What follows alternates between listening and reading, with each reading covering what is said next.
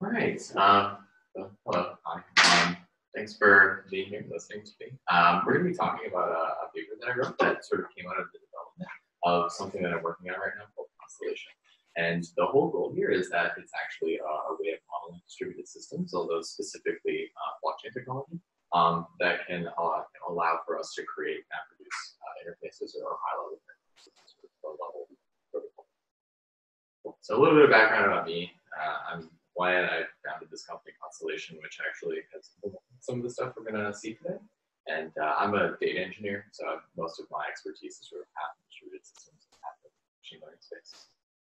So since the main sort of like topic of how this was actually applied in the blockchain space, I just want to give a quick overview. The basic gist of what a blockchain protocol tries to do is create a tamper-proof block. So what that means is that on a transactional basis, if anyone interacts with the system, then we have a log of that is protected by cryptographic key signature. So something that's really difficult to forge, and there's an economic incentive for keeping a protocol up and adding more difficulty to forging some sort of previous state. So and as we've sort of developed new types of applications, people have come up with something called like a smart contract platform, which can be really summed up as the notion of decentralized code execution or verification or validation rather of arbitrary data. So there's some specifics there, but the main idea here is that a consensus protocol orchestrates all of this, and there's an economic incentive for people to keep nodes up, and this whole process sort of keeps the whole system fair. However, like in the last few years, there's been a lot of issues with actually applying blockchain technology to to more general use cases, like things that we would expect from like a consumer or enterprise grade backend. There are solutions to some use cases, however, they tend to lack in interoperability and more specifically scalability.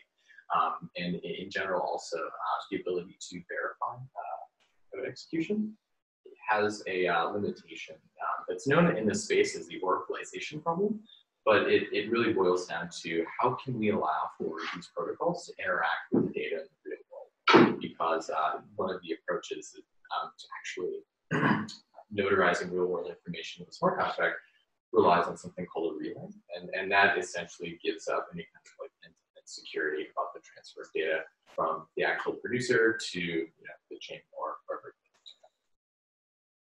So there has been some advancements in the last few years that bummer. So it looks like I have a GIF right there, but it looks like it didn't quite come out in the PDF. But that right there is, that's a DAG, or directed acyclic graph of different blocks. So you can think about that as multiple different blockchains operating in parallel. And that's actually from my protocol that I built. So you're able to see that too. There's lots of fun visualizations in our UI stuff too. But in general, the next sort of like the iteration of these protocols is, we call them nonlinear, and I think it's sort of starting to become an industry term, but the whole idea is that they're typically called DAGs, and they process blocks in parallel. So responsibilities across a network are federated by a consensus protocol in the same way that making sure that the arbitrary code execution or that there's we're actually keeping track of valid data is sort of tied in. So just sort of a new layer that adds scalability to the whole process. So now that we've had a little bit of background on where we are with the actual main use case of this model, I wanted to talk about why we even care about high-level models for protocols or big data tools, especially this term called a MapReduce interface. So the history of big data really came from sort of an experiment that was run in some server center at Google 10 or so years ago, and it turned into the MapReduce white paper. However, at that time, it was still a very primitive idea, and the whole thing was orchestrated around how can I, or an individual who's trying to process or create a massively parallel operation on seemingly somewhat structured data, or at least some type of a primitive, like an integer or float, how could I actually solve a data locality problem? And in this case, what that means would be, where do I store my data in a cluster for cluster computing in such a way that I can perform the minimum amount of operations that send information over the network, because that is the most costly and expensive kind of operation when we're dealing with distributed computing, at least in terms of crunching numbers. So what you can see right here is sort of, what actually needed to happen from an explicit like programmer standpoint. Like there was data stored on a certain node over here that was the output of some kind of map cast. And then in order to actually perform like a correct shuffle, or which is what it's called, to do like a join, merge together data with similar keys and properties, you'd actually have to handle this shuffling over the network to some degree yourself. There were very limited tools or technologies you could use to handle that sort of under the hood. And the whole process was very clunky and very, very fragile. So these systems tended to break if you sneezed around them. So the real kind of like, next, the real scalability element actually, I would say about MapReduce was what it did for application developers. It really allowed us and folks who wanted to integrate these types of massively parallel operations with highly available backends for consumer type applications to define these operations in sort of a declarative and somewhat what we call lazily operated way, which means that I can define that the correct output of an operation should be of a certain type. And when you get the data from a previous operation, then do it as I've already declared. So it gives us the benefit of type checking the actual the expected outcome of our code. And it also allowed us to not have to worry about that data locality. So that's kind of like the advent of a lot of the big data tools, which I'm sure you guys have heard of, like Spark, which is a really big one. And some of the things that came after Hadoop, like cascading or stalling. So since we know it's worked before, and this isn't just me, this is also kind of like a industry, at least in the blockchain space, an industry opinion, mainly also from two huge contributors, Joseph Poon and Vitalik Buterin, who some of their technology we actually analyze with this model later, that in order to actually have wide adoption of blockchain technology, we need to make some of the advancements that happen organically in the big data space. So there are multiple projects out there trying to tackle this, myself included, but the real goal here is trying to find a high-level API that allows application developers to get access to the utility of one of these blockchains. So, and we're going to talk about an example now about from a successful MapReduce type framework called, it was originally called GraphLab, then it became Dago, and it was just acquired by Apple about a year ago.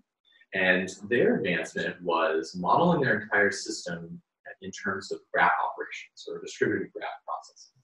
And the real sort of aha moment that came, well, I guess maybe they thought of this beforehand. I'm not really totally sure of the history, but the thing that unified a lot of these different operations where they were trying to solve a graph theoretic problem, where you find a more general solution for high-level APIs of any of these sort of massively parallel operations, was describing them in terms of a functorial morphism or operation, which sounds scarier than it actually is.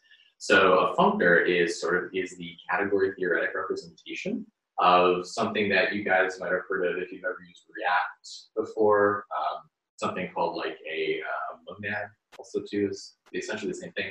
What I mean by that is the output of a function can be described as either the thing you'd expect or just not the thing you'd expect. So in the case of an option, you have it's really just a collection that can either contain a thing or nothing. And it allows us to actually verify the correctness of our code at compile time. And that's sort of like a really important thing too if you're into functional programming or in this reactive space. So I'm not going to go down a pitch for why you should love types, because I think that's something that everyone who tries types will tell you, but it's a real benefit and it makes life easier for programming. And it also has a really cool correlation too from that category theoretic connection, which is that functions are proofs. So that's on another slide, but you'll see in a second that actually allows us to develop a one-to-one correspondence to analytical or algebraic models of our systems and how we program.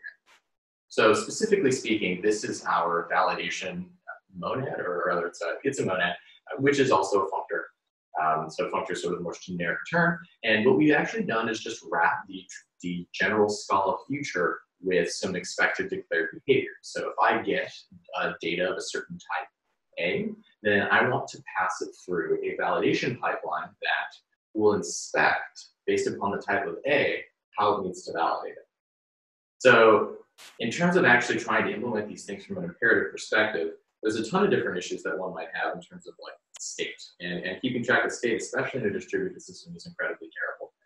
It's incredibly hard in case anybody's ever had to deal with that. That's really kind of also where the approach of why functional programming got really huge in distributed systems, because it allows us to have this kind of declarative approach at the correct behavior of our systems. So functions of proofs, yay. And there's a ton of stuff out there on this as well, including programming guides. If you guys want to get into functional programming as well, I can recommend a few.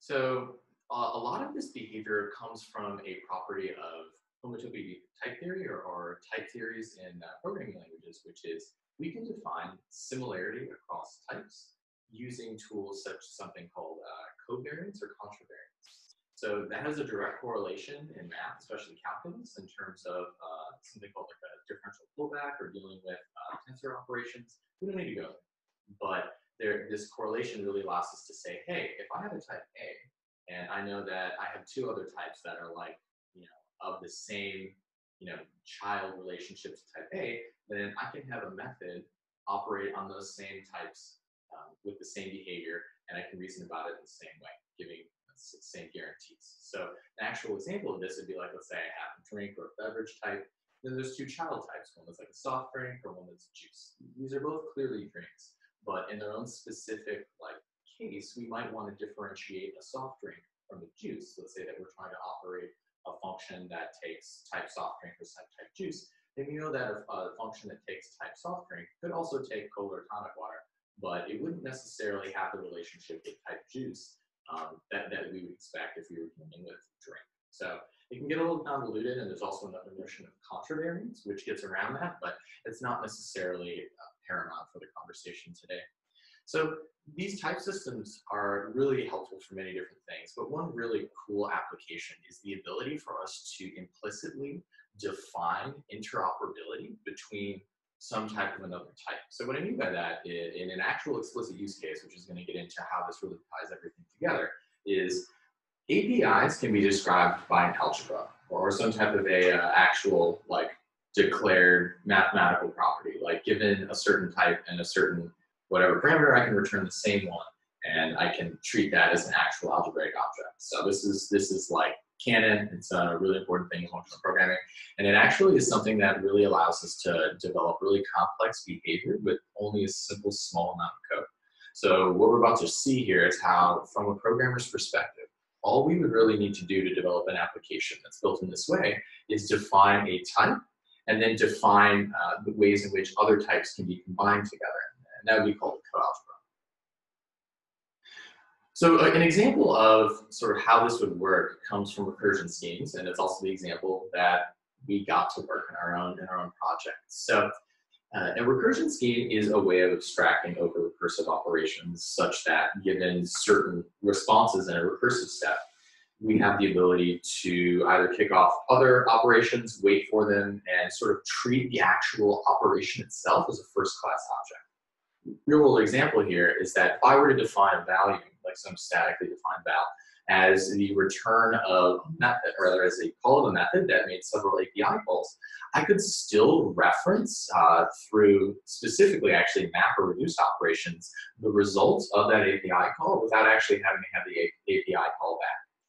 So it literally creates almost like this placeholder in your living code base that allows us to check the validity of what we've written, from a type theoretic perspective, while also making sure that we can declare these things in a lazy way, which gets around issues we have with state and imperative programming, which is a real issue in distributed systems.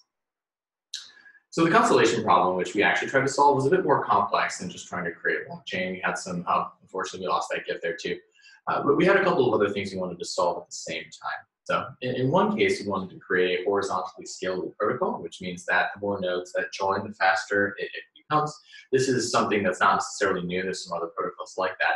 However, the way in which we wanted to build that was, one way we wanted to solve this high-level interface problem. We also wanted to figure out a way to determine a actually fair way of federating responsibilities across the network, because a lot of the DAG protocols out there right now rely upon either centralized orchestration from some type of a trusted node, which kind of defeats the purpose, or they rely on something called proof of stake, which also has the same kind of approach where people who own the largest sort of share of all the tokens in your network can basically just rewrite history.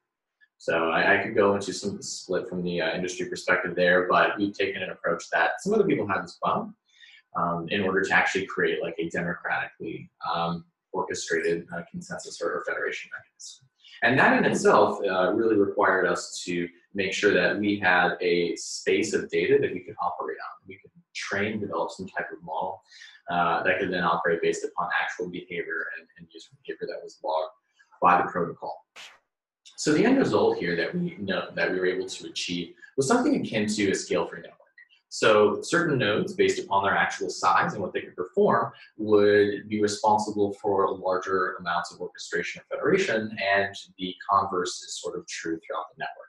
And I think the key thing that I should mention also as well that was a part of the problem we were trying to solve was getting nodes of different sizes in order to effectively interact with the network. The reason why we want that is because in the sort of IoT edge computing space, which is a really big overlap with this tool, we want to make sure that there's a end-to-end verification of where every event comes from and what device it came from. Because that allows us to actually log the efficacy of our sort of IoT or sensor systems directly from the device itself, which is a huge use case I can talk to that I've been doing some work on as well. And you know, I think it makes sense. You want to figure out if you have a sensor network that's going down. So also, before I switch to the next slide, take a look at the notation here. I've called each sort of rank or level inside of this graph here at pi, and that represents something called a rank, which we'll notice in the model that you'll see down here. So this is a really, you know, this is like the last thing and like the mathy part of the paper. So don't get, you know, sort of out there. But I just wanted to break down sort of what do these things mean and how does this actual like analytical model sort of make sense from just an intuitive perspective, and how when we're actually just thinking about certain systems like this, we can sort of draw them on paper, and then after just having them, you know, in our heads on paper, have a direct course of implementation, because we can translate that directly into functional code. So what we see here on the left is sort of like the signature of what we call like a chain complex, or in this case, this is something called a Poincare complex, in which case it actually describes a differentiable manifold, which has certain properties, which we don't need to go into here, but if you really wanted them, you got them. So the omega here represents our parent type, or sort of like that drink in our type hierarchy. The T represents the topology that you saw on the last slide, and the relationship from nodes to other nodes based upon some type of extra geometric aspect. And then this gamma right here represents the actual space of the data that's stored within each block that we looked at inside of the graph. And the end goal here is that we wanted to find a concurrent way to merge together data of similar relative types into a big picture and have that directly translate into pure functions or functional code. And the way we did that, at least in the analytical case, was we pulled out a really fun thing that computer scientists love to use called a sheaf, which represents topological data from an algebraic perspective. And there's tons of work on that at NCAT Lab, if you guys have ever been there, to go over it. And so here's another real-world use case using a couple of actual tools that are out there right now. One is a very successful side channel mechanism called Lightning, which is a separate network that exists around Bitcoin in order to improve the rate at which transactions are accepted and minimize transaction fees. That would correspond to a rank to protocol topology here, which represents the fact that there's just a separate rank of a child type associated with the Bitcoin block that then gets fed into the Bitcoin protocol. And then if you have something more complicated, like the sharding scheme in a project called Zilliqa, that would correspond to a increasing rank over just integers itself. So if you have multiple different layers of like sharding and that kind of approach, something even in a database if you wanted to extract out from there, then that would be described as kind of a model. And so the goal here would really just to be, I can define my type, I can define a functor, and I can be rest assured that as long as the type, parent-child relationship laws uphold, and this thing compiles, that I have this model that I have designed on paper. And then the other aspect, which is sort of like the actual space of the data itself, is it was something that was constructed around this ring space, which sounds more fancy than it is. It's basically just what you get if you did a reduce by key under a combine operation for each one of these different nodes. I'm not going to get into it, but you could unify, add, or maybe a tensor operation in terms of something called combine if each one of your sheafs was actually written in code as a monoid, but I'm not going to go into that. But I do have some actual examples I could show. And so the end result here is if we're looking at a streaming pipeline, like something, let's say, that comes directly from sensor networks and then eventually gets merged in with other networks out there, then we could really improve our modeling of how do we get all of, not necessarily improve our modeling, but improve the operation as to how could we construct this entire space that we would need, at least in Constellation's case, to perform some type of like a reputation score. So this would actually be the kind of operation we need to do in the case where we would be explicitly calculating these reputation scores. So the end goal here is really actually also that it preserves topological relationships amongst your data. So I just have a couple takeaways here, which is that I think this is really cool. The API call graphs, or just calls in general, call graphs can be mapped over using recursion schemes. There's a lot of fun things that will improve your code bases if you're trying to build performance systems there. Your types alone can verify your distributed systems. These things also can be modeled with algorithmic models. There's litanies of approaches or other evidence there, and things you can pick and choose, as well as the fact that these models are really great for ensuring the robustness and validity of topological data passing through a distributed system. So that touches on even another really big use case for this, which is maintaining data integrity for machine learning pipelines that are dealing with like the computer vision space. That's something I could talk about a little later too. It's a bit off topic specifically with blockchain stuff, but worth noting over here. So that was a bit of a rundown of like how we were able to build this model, how solving these problems, and how maybe you could use this in order to verify and model out the expected behavior of your distributed system, and translate that directly into code with these assurances that are given to you by that sort of category theoretic correspondence known as the Curry-Howard isomorph. So yeah, that's the overview, and thank you guys for listening.